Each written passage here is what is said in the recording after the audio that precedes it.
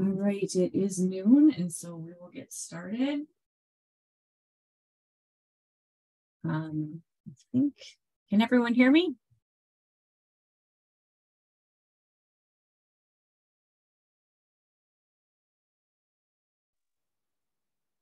Yes. All right. All right. Hello and welcome everyone to our lunch and learn on RSV and flu.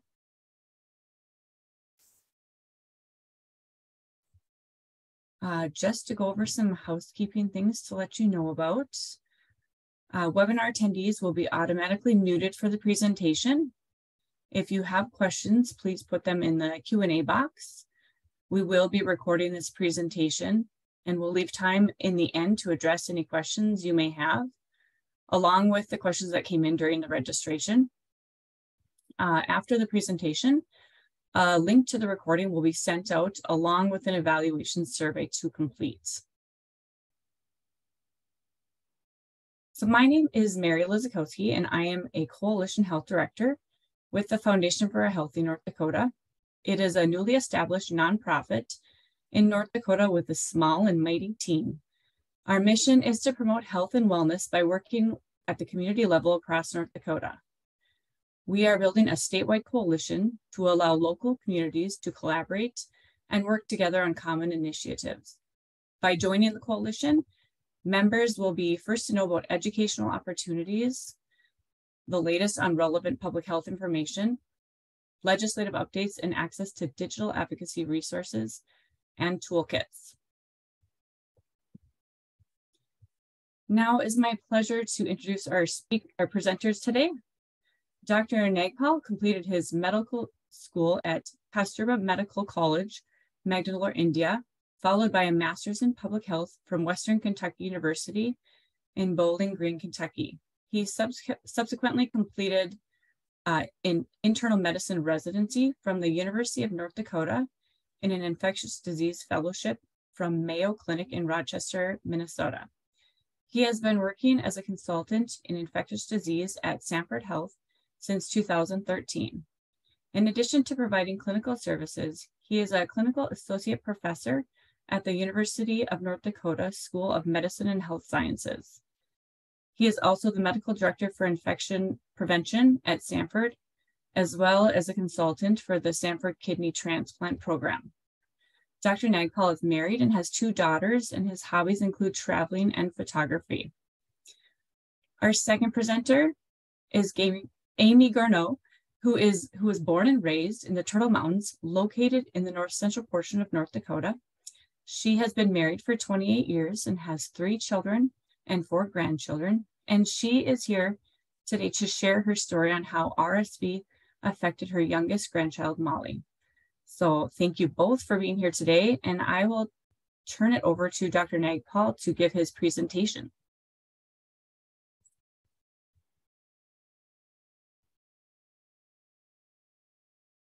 Well, thank you very much for inviting me and giving me time and webinar space to present here. Let me see. Let's pull up our presentation here. Okay. Hopefully everybody is able to see the slides here. I see a couple of heads nodding, so we'll jump right into it. So first we'll talk about influenza and RSV, and Can I pause you for 1 second, Dr. Nagpal? Yeah. I'm not seeing the slides quite yet. I can hear you, but I can't see them. All right, let's see.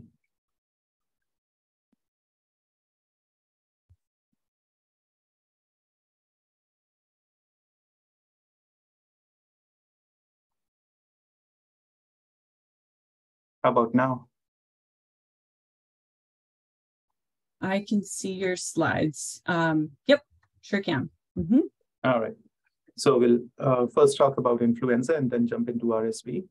And I've been told to keep my presentation down to 35 minutes, and I want to respect the time limit. So when we hit the 35-minute mark, tell me to shut up, please. No financial disclosures. I'll be discussing some vaccines, both which are currently available and the ones that are in development.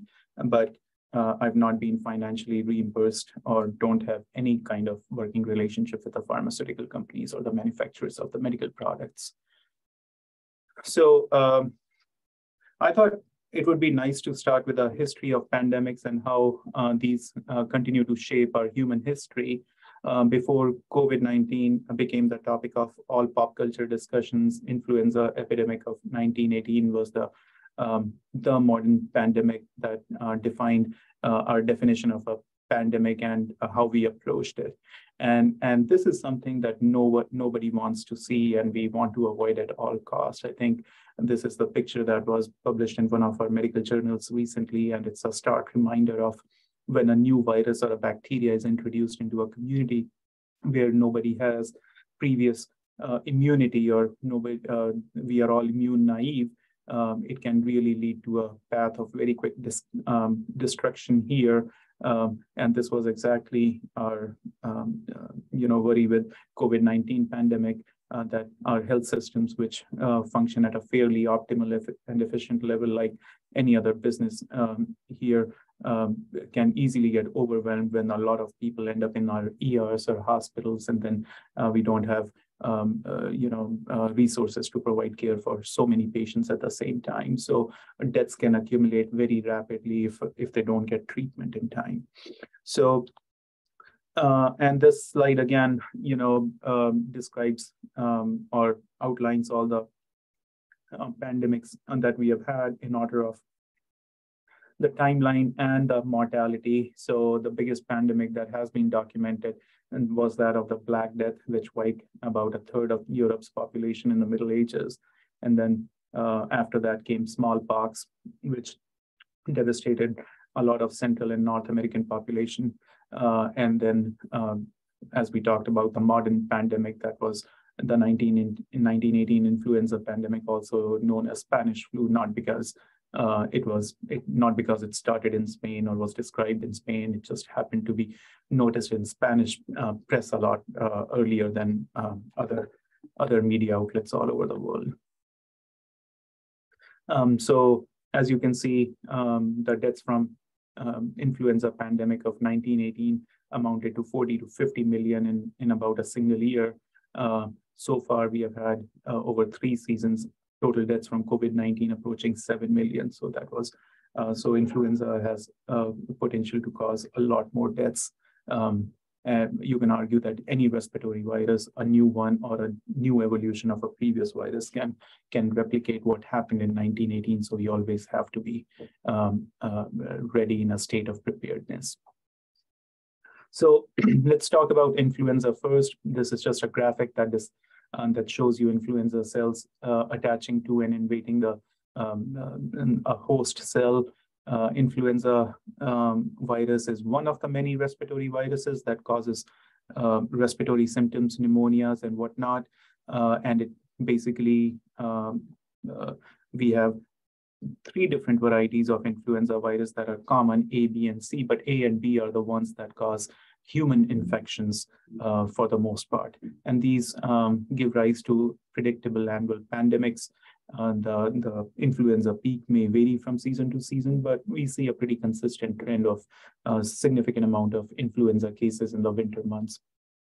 And the challenge with all these respiratory viruses, whether it's influenza or RSV, is that they continue to evolve constantly and try to evade the protection that we had, whether that's our inherent immunity from previous infections, or immunity that we get from vaccinations, or treatment targeted towards them. So we live in this delicate balance with our nature where we are constantly evolving, and the germs around us are constantly evolving. We as humans, our lifespans are 70 to 80 years. So we don't have the luxury of evolving as quickly as these viruses. So what we do is we try to outgun them by our preventive and therapeutic techniques. And we'll discuss about those in a minute. What this slide shows is the annual burden of influenza, including number of cases, diagnosed cases, and hospitalizations and deaths. So Looking at this slide, you can easily see that there are millions and millions of cases every year and hundreds and thousands of hospitalizations and tens of thousands of deaths every year. So the deaths and hospitalizations just represent the visible portion of the iceberg here. And this slide just summarizes all the information over the last 10 influenza seasons that I showed you in the previous slide. In any given year, you have millions of cases. So, estimate is that over the last decade, we have had anywhere between 10 to 40 million cases of influenza, leading to hundreds of thousands of hospitalizations, and leads to, on an average, 15 to 45,000, or in this slide, as it says, 12,000 to 52,000 deaths annually. That's quite a huge number. And this is how influenza has behaved this year. We kind of saw the early peak. Usually we peak sometime in February, but this time we saw a peak towards, right before Christmas, and since then we have had a rapid decline in cases. So we are towards the tail end of the influenza season, hopefully, if there is not another peak, because we still have some time to go before influenza season officially ends. This is the graphs of influenza epidemics that we see every year. The only outlier is the pink line here, which represents the 2020-21 season, where we did not have any significant influenza activity thanks to all the masks and social distancing, but those things are not feasible long term. So as soon as those go away, we have this black line with red triangles representing influenza trend this year, and then the orange line, which was representing influenza trend from last year. So as you can see, very predictable towards the end of the year, beginning of end of previous year and beginning of the next year, we see peak influenza activity. We just had influenza season come significantly earlier this year. So one of the problems that we encounter as providers in getting a message across about influenza is because the most common term that we use is flu for any respiratory illness, and respiratory illness can be caused by I shouldn't say any virus, a large number of respiratory virus, whether it's rhinovirus, adenovirus, RSV, influenza, COVID-19, or the non-COVID-19 coronaviruses. So most of these infections will cause common cold, and this is also referred to flu in pop culture. And then when this happens, this doesn't cause moderate or severe symptoms, and then we tend to think that influenza is not very significant illness or not a deadly illness, but it's very different from common cold illness. A common cold is an illness caused by respiratory viruses, but it only gives you local symptoms, typically, throat pain, stuffy nose, sneezing. But influenza is a more systemic illness, which means it affects your entire body. And the things that differentiate influenza from common cold are the illness is sudden in onset. So one day you're feeling fine, and the other day you feel like you can't move and you can't do anything, and you're having high-grade fever and chills, which is typically not the case in common cold, and body aches. Probably the most prominent symptom of influenza. You have so much body aches that it's hard to even get up and brush your teeth or sit down to eat. And some people describe that as bony aches, muscle aches. What that typically means is that influenza is running through your body and causing severe myalgias or muscle pain, causing lethargy and fatigue, which is significantly more severe than what you see in common cold. So what happens with influenza is not just that the local symptoms or fever is more common. These are all mild symptoms that you can probably still manage at home. Influenza is related with a lot more complications, whether those are moderate complications in the form of sinus or ear infection, which may sometimes require antibiotics. But what we worry about most is the severe symptoms that make you end up in the hospital, like myocarditis, which is inflammation of the heart muscle. This can cause arrhythmias or heart attack. Encephalitis, which is influenza affecting your brain, which can cause seizures. Myositis, which is a very common symptom or complication, I should say, seen in children, where their muscles stiffen up, specifically for the legs, and they get very rigid and they cannot move or get up. Then we have to admit them, administer them IV fluids, correct their electrolytes, give them muscle relaxants, and with time, fortunately, most of these things do get better. But what actually leads to real mortality and morbidity is pneumonia. Once influenza evolves into a pneumonia, there's a high risk that you can end up in the hospital. Once you do, if the pneumonia continues to get more severe and more problematic or more progressive, you can end up on a ventilator, and sometimes you get septic from it. Excuse me. Once you get septic from the pneumonia, your blood pressure can fall, and then you can have all the domino effect of that problem, and that includes kidney failure, which may require dialysis or a heart attack or stroke, a phenomenon we call a multi-organ failure. So this is the most frequent cause of death in influenza. When you develop a severe pneumonia, you have to be put on a ventilator, and your other organs can be affected because you're not getting enough oxygen in your body. So who is at high risk of flu-related complications or influenza-related complications? This is a graphic from Pennsylvania Department of Health, and very nicely depicts that people who have lower immunity typically are at highest risk of complications from influenza. And these are children who are newborn. All children less than 5 can have complications from influenza, but particularly infants and those less than 2 years of age, they are the ones who have an immature immune system. And then as we age, once we are 65, 70 years of age, our immunity starts to go down as well. It doesn't disappear overnight, but it's not as robust as it was, say, in your prime of your life or in your 30s or 40s. Once you are 65 or more, then you have increased risk of complications from influenza. That's just a medical fact and not limited to influenza. You see that in many other infections too. And pregnant women. Why specifically pregnant women?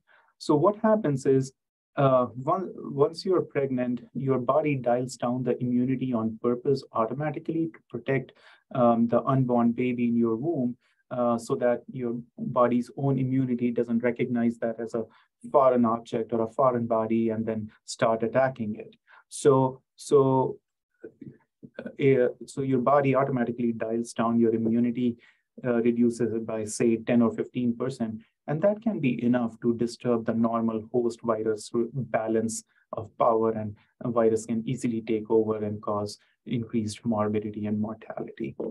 And then, of course, people with certain health conditions where we artificially lower their immunity. And these are people who require certain medications like chemotherapy, which reduces your immunity, or immunosuppressive agents for autoimmune diseases like rheumatoid arthritis or lupus, or certain GI diseases like Crohn's disease. So the underlying mechanism in these diseases is that your body's immunity is overactive and kind of causing harm to your own tissues. And how we approach those diseases is by dialing down your immunity so that the inflammatory response can settle down.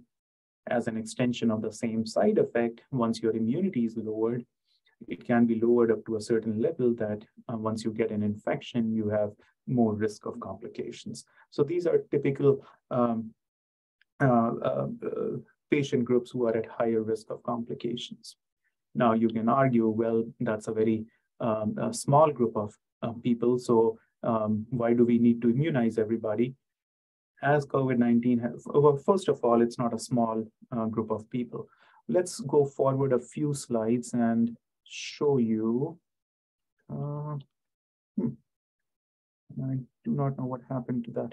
Anyway, I had a graphic, maybe we'll find it later in our presentation, where it shows the percentage of population of North Dakota that is below 5 years of age or more than 65 years of age. And that's a good 20 to 25% of our population. So a fifth to a quarter of our population falls in the high risk group. And this is not including the pregnant women and people with autoimmune conditions. So this is not a small group of patients. And then as COVID-19 has taught us, you cannot isolate one specific group of individual and other people can go about doing their job. Viruses don't respect artificial boundaries. Despite lockdowns and everything, we saw outbreaks in the nursing home and things like that. So, and isolation is hard, not just for working people, but also for people who are elderly, because they need, you can argue that they need human contact more than a working population, because we anyway go and talk to our colleagues and our friends at work. So these are some images of the X-rays and CTs that I want to share with you. What you see here is a complication of influenza called pneumonia. If you look at the right side, which is this side of the X-ray, these white shadows, these are ribs, and the lung is supposed to be black because it's filled with air. So you can see nice and black lung on the right side, but if you look at the left side, half the lung is suffering a whiteout. And this is nothing but a pneumonia where all the inflammation and infection is causing fluid to seep out into the lung spaces, and basically the lower part of left lung is not able to exchange carbon dioxide for oxygen. So, excuse me. So you are basically functioning on 1.5 lung, and your half lung is not serving the purpose of oxygenating your body. Now this pneumonia, the last one was only limited to one lobe of the lung, but it can quickly overwhelm your body once it sets in and can involve all parts of your lungs. So what you see here is complete whiteout in both of your lungs. This patient is obviously, as you can see from the other shadows, these are all respiratory support devices or invasive lines for fluids and medications, and EKG monitoring strips here. So this person is in ICU requiring intense life support because the body has stopped, the lungs have stopped oxygenating the body. So this will cause further downstream side effects. Once your organs are not receiving the oxygen, your kidneys can fail, you can have a heart attack, you can have a stroke. So because every organ needs oxygen to survive. These are more complications of influenza. What has happened here is that the lungs are so filled with fluid that they have suffered a puncture, and there is air leaking out of the lung and surrounding the heart. So what this air is doing is this is a one-way leak of the air out of the lungs. And what this air will eventually do is it will collapse the lung and put pressure on the heart, compromising your clinical situation even further, because not only you're not oxygenating, but you're not able to pump even the less oxygenated blood because of all the pressure from air that's trapped in your chest cavity. So the way we approach this is by putting a chest tube to let this air out so your lungs can expand and your heart can pump. So these are all complications that can easily happen with influenza once pneumonia sets in place. So what's unique about influenza? Why do we struggle with influenza every year? Why are we always one step behind with the vaccines? Why, despite so many vaccine year after year, why are we at risk of another influenza pandemic? And the reason for that is this, a phenomenon called antigenic shift. So there are two phenomena that occur in influenza viruses. This is a normal influenza virus, and its RNA, which codes its genetic material. And as you can see, these are short segments which are not in one single RNA. It's a split RNA. It has 8 segments, and it codes for all these proteins that help the virus attach to the host cell. So So what happens is that if a chicken influenza virus or avian influenza virus comes into contact with a human influenza virus in the same host, they are replicating so quickly, so efficiently. I shouldn't say efficiently because that's the problem with the viruses. They are very tiny particles which have only one function, which is to produce more viruses. They have given up every function, every other function like breathing, eating, digesting. The only purpose that they know of what to do is to replicate, and they replicate very, very quickly. And they don't have a proofreading mechanisms like we do, because we in our lifetimes will have anywhere from 0 to, I don't know, 7, 8 babies at the most, or 10 babies at the most. So most of those individuals will live up to 70 to 80 years of age. So our DNA is very complex and has a foolproofing mechanism built into our reproductive systems, because we bear only certain amount of children in our lifetime. So we better make sure, the body better make sure that whatever is replicating is able to survive. That doesn't happen with influenza viruses. Many of the viruses, sometimes they get partial gene transfer, they die off. But because the influenza virus is replicating millions of times in any given minute, there will always be more virus particles that are able to survive.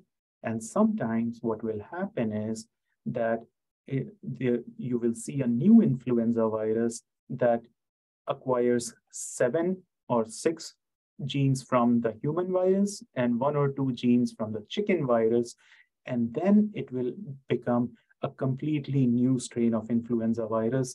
And then these new genes, lead to completely new proteins. So it's barely recognizable by our immune system. And then once it acquires ability to replicate and transfer from one person to another, it is as if your body is dealing with a completely new virus to which it has no previous immunities from prior infections or vaccinations. And every time that happens, fortunately, that doesn't happen very often. It happens once in a few decades. But once it happens, it always leads to very high number of cases, very high number of hospitalizations, very high number of deaths, because you're basically introducing a new viral strain in a completely immune naive population. So this is how influenza has behaved over the last 100 years. From 1918 to 1955, the predominant circulating strain was the Spanish flu virus. The H1N1 was the technical name for that. And it continued till 1955, when we had a new strain breakout called H2N2. So this designation is based on hemagglutinin protein, neuraminidase protein. You don't need to remember those. Nobody can say those. These are basically the 2 different types of proteins on the surface of influenza virus, which help it to attach and enter the host cell. So this name is based on the characteristics of those 2 proteins. So they go by the pop culture name of H2N2 or whatever. So once the H1N1 was circulating for about 3 decades, we had built up some immunity to it. And then suddenly we had this new strain of influenza virus called H2N2, and you can clearly see how many excess all-cause deaths it caused in its first year. Then it starts to go down because we are having either immunity from vaccination or immunity from infections, and then it changes again to H3N2, and then you see a spike in the mortality and number of cases again. Then this era continued, and then the 1918 virus made a comeback as well. This time, mortality didn't go up very high immediately as compared to the previous years, because we had some residual immunity from previous infections. And over the years, what happens is there is a slow change in their evolution. It's called antigenic drift instead of a shift. So it's a little different, not very different. So you have some immunity to it, if not complete immunity. So, but sometimes those changes in viral proteins are more some years as compared to other years. So you'll see some years we have higher mortality, some years we have lower mortality. And then the latest one that we had, the new H1N1, which occurred in 2009, that caused a lot of strain on our healthcare system in subsequent 1 to 3 years. And now we are in the era where we continue to deal with it. And every time there's an avian influenza outbreak like we are seeing this year, our worry is always that it's going to combine with the circulating influenza virus and give rise to a new strain. So we always have to be prepared. So why is immunity important? This is a slide that depicts what happens when you have immunity or what happens when you don't have immunity. Say you have no immunity whatsoever, your body has not seen a virus previously, you're starting from zero. This is the red line that indicates your immunity. It takes some time to build up before it reaches protective level, and that's when replication of the virus goes down because your immunity is stopping it in its track eventually. And then once the virus replication stops, then you slowly start recovering from your symptoms. Now compare that to somebody who has had a previous vaccination or a previous infection. What you see here is that you already have some immunity. So it starts kicking in as soon as the virus enters your body or your body is exposed to the virus. What that does is it significantly decreases the amount of replication of the virus and the time of the replication of the virus. And in doing that, it reduces your disease severity, disease duration quite a bit. But the problem is that because vaccines are not 100% protective in preventing infection, because these viruses are constantly evolving, there is always some chance that under pressure from immunity and treatment, the virus is trying to survive and it will evolve and mutate and will get what we call as escape variant, the phenomenon that we are seeing with COVID-19 virus right now, because you are having multiple escape variants of Omicron, but not many people are getting sick because we have some kind of immunity from before. So as long as we are able to, unless and until there is a new variant, I think we will continue to do okay, and it will continue to be a mild disease except in high-risk populations till we get a new major variant breakthrough. So I think we are running a little slow, so I'll quickly go over influenza vaccines. I don't want this to be too technical. I just want to just give you a few examples of what influenza vaccines do and do not do.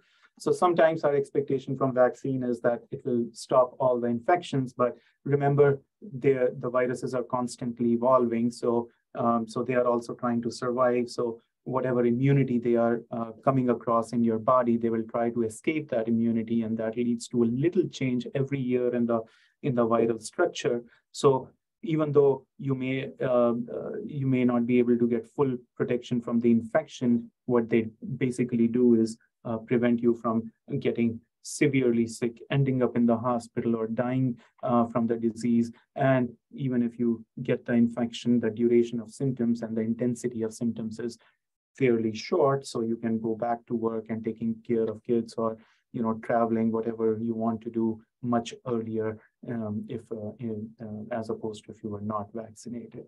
So we do recommend influenza vaccine to everybody who's 6 months and older, and it is only moderately effective in preventing influenza, but it helps to quite a bit of extent in reducing complications, including hospitalization and death. The problem is that many people get vaccination fatigue because it's an annual vaccine and it's a poke. You have to go to a doctor or a pharmacy to get the vaccine. And then with widespread misinformation, vaccine hesitancy is also playing a role in decreasing uptake of the vaccine. So that adds to the challenge for emergency preparedness as far as fighting pandemics is concerned. These are just some stats. I don't want to spend too much time on this. There are links. This presentation will be available to you after the webinar. So if you want to read in more detail, you can certainly do that. But these are just some numbers on how influenza vaccines help us, all of us, whether we are patients or whether we are hospitals who are planning to take care of patients. If you're vaccinated, as I said, it won't prevent all the infections, but there is 40 to 60% decrease in the need for a doctor visit during seasons where the influenza vaccine is a good match. And when that is the case, millions and millions of infections and thousands of deaths and hundreds of thousands of hospitalizations are prevented. Again, another study that shows that vaccinated adults had almost a third less of a risk of ICU admission or death if they were vaccinated. 82% reduction in in ICU admission when the vaccine is a good match, and a 40% reduction in hospitalization risk on an average when taken over 7 years from 2009 to 2016. We'll talk a little bit more about mechanisms of protection by vaccinating pregnant mothers. But as I said, infants don't have a mature immune system yet, so they are one of the highest risk groups to suffer complications from these respiratory infections.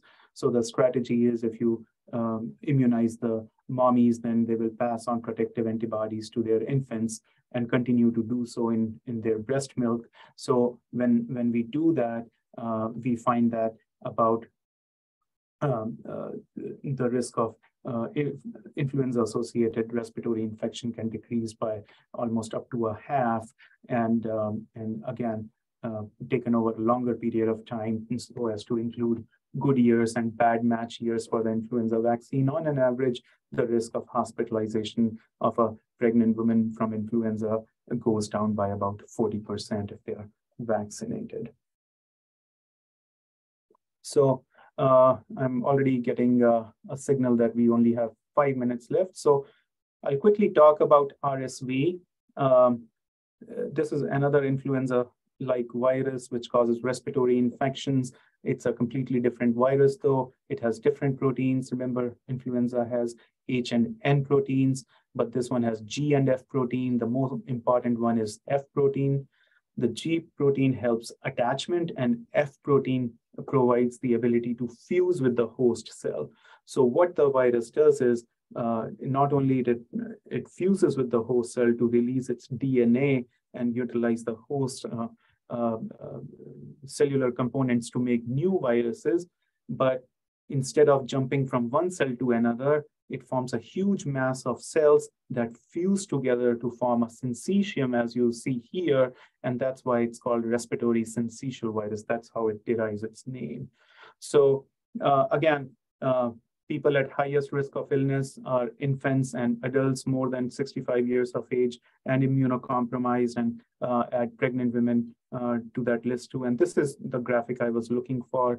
The people who are less than 5 years of age and more than 65 years of age make a good 20 to 25% of North Dakota's population. So that's a huge chunk of people who are at risk of complications.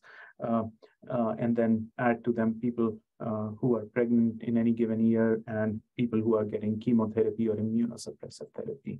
And that number easily reaches up to a third of the population.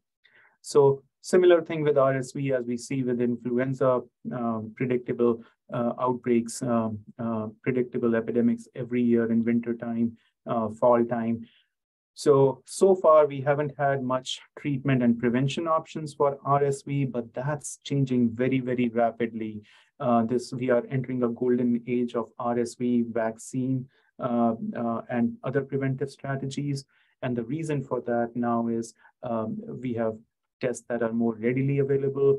We have data tools that can accumulate data in real time. So we see how much global burden there is of RSV as compared to other respiratory viruses. Now it's one of the leading causes of respiratory illnesses, especially in children. And now we understand better interaction between the virus and humans, and we have done structural mapping of the fusion protein, the most important protein that helps cause the infection. So monoclonal antibodies and virus vaccines against virus are targeted towards this specific protein. So we now know what to target to prevent infection or its complications. And this is preliminary data. 3 different pharmaceutical companies are working on a vaccine. Different vaccines, we all seem to have 80 to 85% efficacy in reducing severe lower respiratory tract disease, which means if you get RSV, your risk of developing pneumonia or getting into the hospital from that goes down to 80 to 85%. That's very high efficacy as far as any vaccine is concerned. But as I said, this is preliminary data. This is still in clinical trials. So once the trials are completed in the next 1 to 3 years, we'll see what the data shows. They are typically published in a medical journal and undergo a thorough peer review process. So this is we'll see where this leads us. But the latest data, peer-reviewed data that we have already published is about a vaccine that we give to pregnant mommies just prior to the RSV season. And with this, and this is not a new strategy. We do this for tetanus, pertussis, and influenza previously. And if you add RSV vaccine during pregnancy, what we see is about 80% reduction in severe RSV disease in the first 3 months. And as we go further, the amount of antibodies transferred from mommies to babies at the time of gestation or during breastfeeding goes down over time. So the efficacy decreases over the next 6 months, but it still remains at around 70%. So this is a very promising preliminary result. There will be a phase 3 trial. This vaccine will advance to that, and hopefully we'll have similar results in a more broader trial too. But vaccine development is hard. You only hear about the vaccines that eventually make it through the trials, rigorous clinical trials phase, preclinical, phase 1, phase 2, phase 3, and then are published. But there are many vaccines which do not make it to the market despite extensive preclinical data. And this is an example of another vaccine manufactured by a different pharmaceutical company that did not make much of a difference. The last thing that I want to talk about is monoclonal antibodies. These are treatments that have been in use for cancer chemotherapy for a long time with good amount of success, and now they are crossing over to the infectious disease world. We have already seen a lot of monoclonal antibodies released for COVID-19 treatment and prevention. And we have similar antibodies for Ebola, malaria, anthrax, C. diff, and now we are seeing some monoclonal antibodies for RSV as well. The first one that was developed, this was some time ago, but the uptake has been really low because it's a monthly injection. You have to do a monthly injection over 5 to 6 months of the RSV circulation time in the year during fall and winter months, and it's expensive. So uptake has been very low. But more recently, there are a couple new monoclonal antibodies, and these have shown to be effective, and they are long acting. So you only need to inject them once in a season rather than monthly. So we are hopeful and that the uptake will be more for this one, nirsevimab, and this is I expect this to be available anytime soon now. And what it does, it reduces the number of medically attended visits for RSV by 25%, and it reduces the hospitalization risk by greater than 40%. So if you have ever felt really angry or uncomfortable after looking at a bill from your provider or a hospital, the best way to get back at them so they don't send you any more bills is getting vaccinated. And I'm the only person on the planet who will tell you to get vaccinated, and that hurts my financial bottom line because I only get paid to see sick people. So this is probably why I'm lecturing here and not at a business school. So I think with that, I will end the presentation right here. Sorry for going over time. That's okay. Thank you so much. Let's see if you want to stop sharing your screen, and then I will turn it over to Amy. Hey, good afternoon, everyone. Thanks for letting me join and asking me to participate and to tell you about Molly's story. Molly is now 6 months old. She is our youngest grandchildren out of 4. She sadly developed RSV twice this season. Although she was thankfully not hospitalized, it took a toll on her. Her parents took all of the precautions from preventing Molly from getting RSV, but she still contracted it, not once, but twice.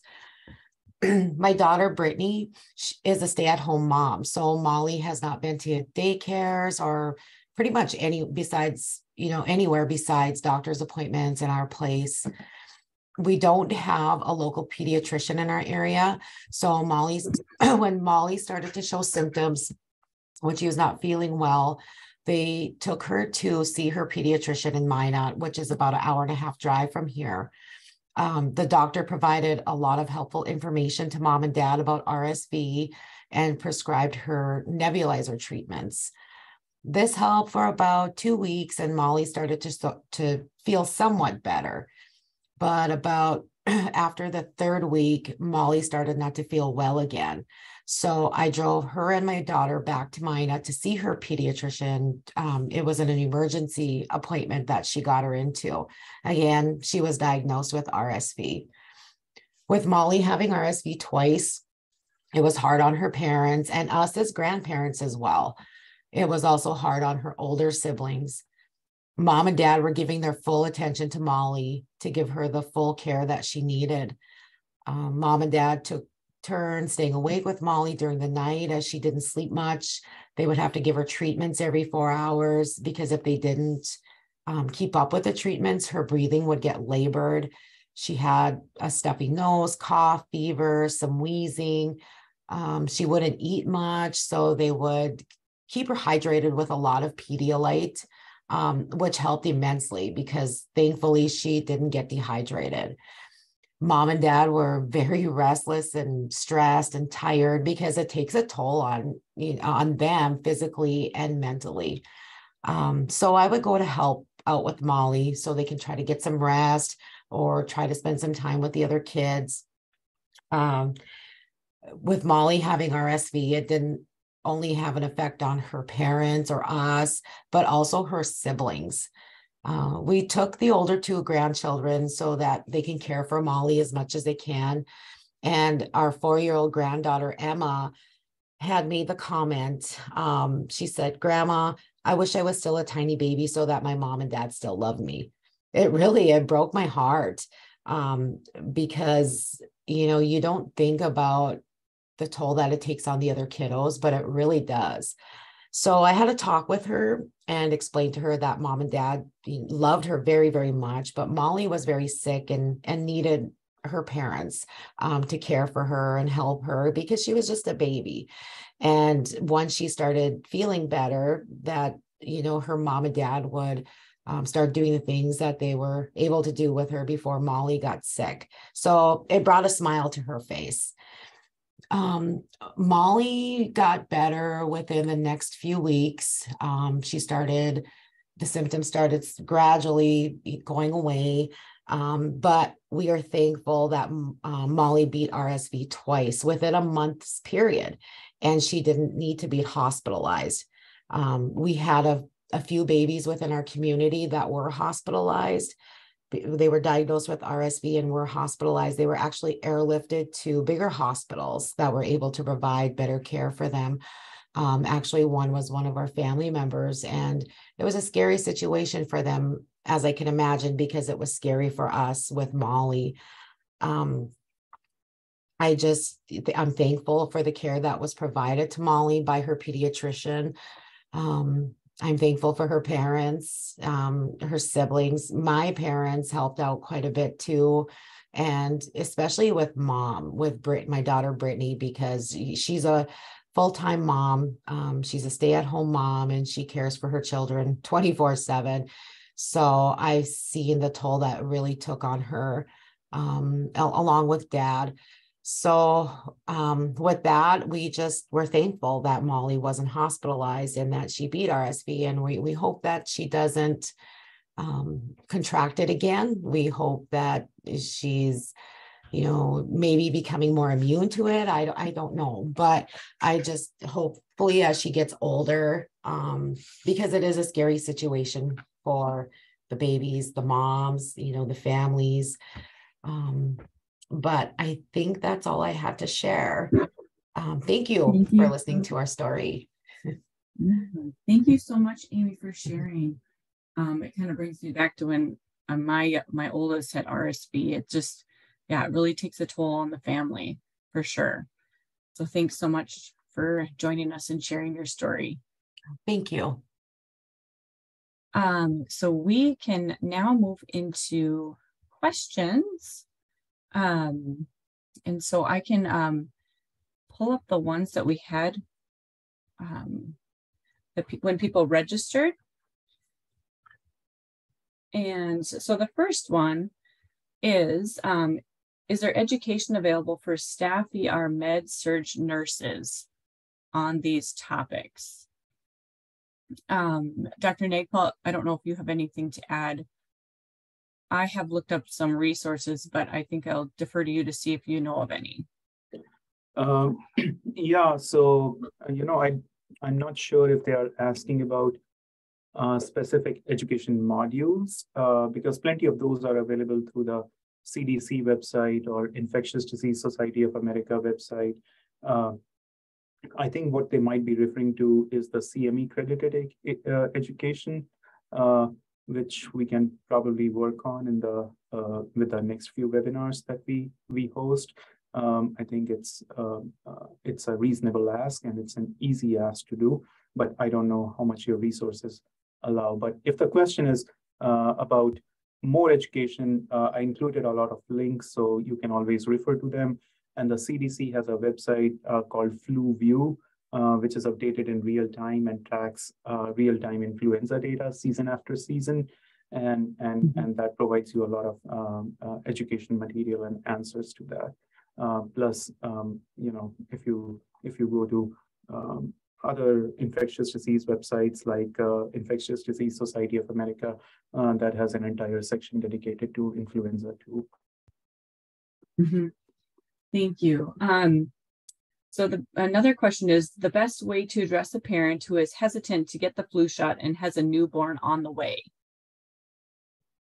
Yeah, so, that's something that happens regularly in our clinics here. And I think the key is to recognize that most people are not vaccine deniers. They are just vaccine hesitant, and they are just looking for information. So try to figure out what their real concern is, what are their personal fears about the vaccine, whether it's lack of information or whether it's something that they read on Facebook or Instagram, that a personal story that kind of gave them a pause about the vaccine. And once they have that and they hear from you, they don't necessarily need even the most detailed statistics. What they want to do is hear from you as a provider that what you recommend.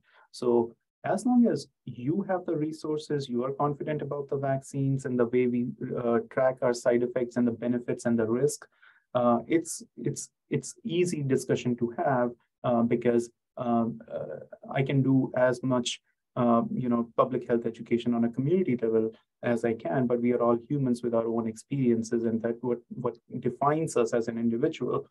Addressing that specific individual question or a concern is best done in a primary care office, or if you have even in specialty offices, if you have a long-term patient who trusts your judgment and your information, take the time to listen to their concern and answer the question. Thank you. The next question is, what are your thoughts on moving away from the traditional egg-based flu vaccines and using other platforms such as cell-based ones? Yeah, so I think both the platforms are a little older now. In the grand scheme of things, egg-based is not that much of a problem in terms of allergy, because if you are able to eat eggs, you should be able to get the egg-based vaccine too. The major problem with them is that it takes a lot of time to develop and manufacture a vaccine if if you are using egg cell cell culture, or you are growing a virus or manufacturing an antigen using older cell culture techniques, because you have to incubate that for a long period of time. So manufacturing on a large scale and adapting to a rapidly evolving outbreak takes a long time using these older techniques. And that's why I think going forward, these newer vaccination platforms like be it mRNA or adenovirus or recombinant antigens that we use for hepatitis B vaccines, these give us the ability to design and test the vaccines much faster, and we are able to address the pandemics in real time as compared to older platforms, which take a long time to grow the virus and then kill it, and or at least make it attenuated. So I think these are good tools to have in our arsenal, so we can respond rapidly to emerging threats. Sure. And then another one is, do a lot of people take the RSV disease seriously that you've seen? So that's the other thing that we struggle with, because as part of the webinar, even I said that there are people who are at higher risk for complications, and many people hear that and don't perceive themselves to be at higher risk. What we forget is that when I say that these people are not at high risk, doesn't mean that you are specifically would be at a lower risk. Anybody can get into complications from influenza. We see healthy people end up in the hospital on a ventilator or die from influenza. So don't underestimate your own risk. In general, we do tend to underestimate our own risk, whether it's during driving, when we are texting, or not wearing a seatbelt, or not getting a vaccination. And also, we always come in contact with other people who are at high risk. Whenever you see a new baby, you always want to hold them, cuddle them, whether, especially if it's one in your family. You go to a restaurant and you are sitting across a table from an older couple who is there enjoying a meal. So we may not be too sick. We may have just mild symptoms from the disease, but we are capable of spreading the disease to a lot of other people too. So I think it helps not just on an individual level, but on a community level too. Thank you. Another one came in. Dr. Nagpal, can you comment on the H5N1 cases in animals that are popping up around the world, and are you concerned at all? Yes, most definitely. Sorry, my camera was off. I think I addressed it during the lecture itself. We have a major outbreak of avian influenza that's just not going away. And that's obviously being reflected in the egg prices that you see in the grocery stores right now, because we had to kill a lot of our chicken population. And yes, it only takes one mutation where the human virus combines with a chicken virus. And once it gets the ability to start transmitting from person to person, you have a whole new different virus. That's how pandemics start. So yes, we are worried. We are worried to the point that our infectious disease journals have it as a highlight story. Thank you for that. Another one is, what can healthcare providers do now to prepare for the Neresvimab late this year? I probably pronounced that wrong. So yes, so the problem with these newer therapeutics is that they are expensive and are the first thing I would do is to reach out to your health system pharmacy, whether you are in a clinic or in a hospital, and make sure that they know about this so that they can review at the P&T level and see what kind of pathway they have for procuring the medication, and we have the bill to build the insurance plans for this. So the background work, a lot of background work goes into bringing an already manufactured product to the front lines, and that involves a lot of negotiations with pharmaceutical companies. So the sooner you can get this to the attention of your pharmaceutical representatives in your or your pharmacist in your clinic or hospital, the better it is, because we can get the ball rolling. Once we have that out, we can easily administer this in the clinic, pediatric clinic, or at an infusion center if the need be. Okay. And then we have another one. So I am, and she says, I'm in a nursing major, and I understand the importance of vaccine, and I always recommend them. Is it more or less okay that I don't get many vaccinations, such as flu or COVID, etc.? I don't want our patients at risk, but not what they're comfortable with. So yeah, I get that. So this is, again, we addressed this a little bit, that you are a young individual in the prime of your health, and you are right. The risk of complications from COVID or influenza or RSV in you are low as compared to, say, other people. But if you're going to be the nurse, you are always going to take care of patients, and many of these patients who ends up in the hospital, people who are elderly. Typically, you go around a hospital, take a hospital floor, take a census, and see how many people are more than 65 years of age. It's more than half, or more than 70%. Okay, you decide you don't want to work in the general floor, but you go and work in a pediatric floor or an OB floor. That's another high-risk population, newborns and pregnant mothers. Or you don't work in a hospital or clinic anymore, but you want to work in a nursing home. That's the highest risk population. So, and this is the same reason why we tell, when we hire staff to work in our hospital, we demand proof of vaccination against measles, mumps, rubella, hepatitis B, because, the first, the Hippocratic oath that we take is do no harm. And that includes trying our best, whatever is in our hands, trying our best to make sure that we don't become carriers and transmitters of disease that can kill our patients. Wonderful. Thank you so much for answering all those questions. I'm just going to share my screen. I don't see any others coming in.